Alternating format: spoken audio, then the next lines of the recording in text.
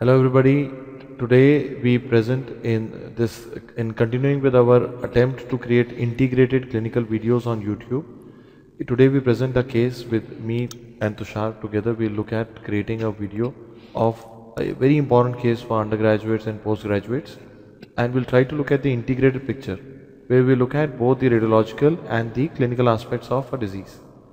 To understand this disease, I'll start with the X-ray findings of this patient. This is a 5-year-old child who presented with multiple spontaneous pathological fractures, and the X-ray shows the outstanding finding in this X-ray is a reduced bone density. Can you see the generalized reduction in bone density?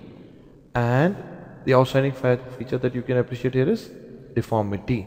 You can see the diaphysis of the tibia and the femur are deformed. So the first keyword here is deformity. And when we take a closer look, you can see multiple fractures in the bones, which are, where are they located? Diaphysial. So the second word that is very important for us is diaphysial location. Look at the callus formation in this X-ray, and you don't appreciate it here. So in different stages of healing. So the key words that we need to remember here are a preschool child. You have osteoporotic bones with generalized reduction in bone density with deformity, diaphysial fractures with different stages of healing. What do you think we are talking about? Osteogenesis imperfecta. So osteogenesis imperfecta is a disease where the bones are brittle with the child having multiple fractures, and the key thing to understand is it is further divided into types by Silence classification. The most common variety that we see is the Silence type 1, which is the milder form. Silence type 2 is the fatal form, so because this is a preschool child, we don't think this is type 2. And type 3-4 would be associated with kyphoscoliosis. We don't have the X-ray of the spine to comment on that. So now I'll invite Dr. Tushar to add clinical and the treatment aspects to this disease. So as we all know that this is a preschool child and the X-rays are strongly suggestive of osteogenesis imperfecta. There are a couple of very important associations in this particular case, and this is as of now a type 1 according to Silence classification. We'll be now taking in this integrated session the clinical aspects. If you take a look at the clinical aspects, the first thing that one needs to focus upon is the delayed dentition. We should not forget that imperfecta, osteogenesis imperfecta or brittle bone disease is precisely due to type 1 collagen deficiency, and certainly it is present in our teeth as well. So if it is absent in the bones, it is certainly absent in teeth as well, and that is why not only it's a brittle bone disease, but it's a brittle tooth disease as well, and that is why the term dentinogenesis imperfecta is used, and you can definitely appreciate the peg-shaped tooth. The density is not normal, there is loss of the enamel. Definitely there is one more image that is worth a watch, classic, and that is so classic of this condition, that is blue sclera. Sclera also has type 1 collagen in abundance. Definitely if type 1 collagen is not there, type 1 collagen is deficient and sclera is also thinned out. Now one must try to understand that it is due to the thinning of the sclera that the uveal vasculature, which is situated behind the sclera, that starts throwing its luster, and that is basically the reason for blue sclera. Sclera as such is not blue, it is the uveal vasculature which is showing its luster. That is again a very important point. These two associations, they make it classical as a whole in unison that we are talking about osteogenesis imperfecta.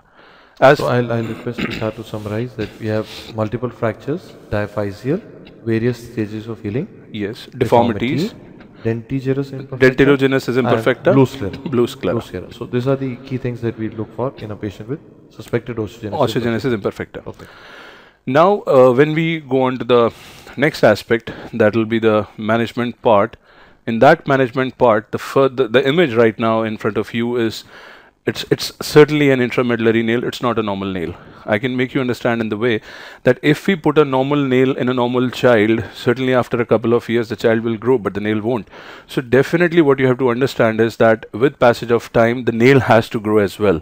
And how the nail will grow? If you will put a nail which is like an umbrella, collapsible, expandable nail, which in orthopedics is called telescopy nail. You understand telescope? Tube within a tube.